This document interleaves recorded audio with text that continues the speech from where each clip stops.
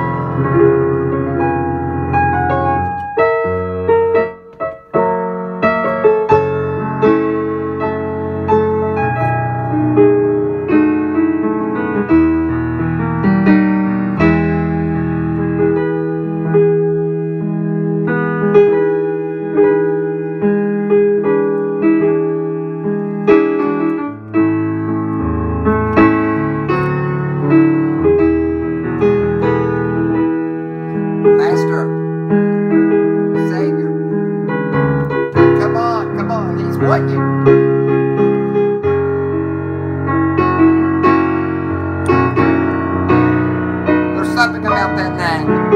How sweet it is. It's sweet like honey.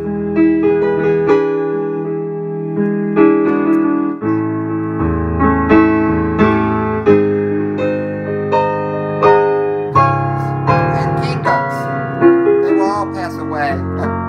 But I'm here to tell you there's something about that name that never will pass away.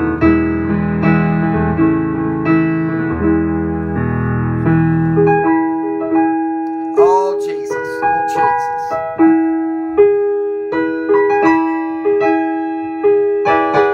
Thank you, Jesus. Oh, hallelujah.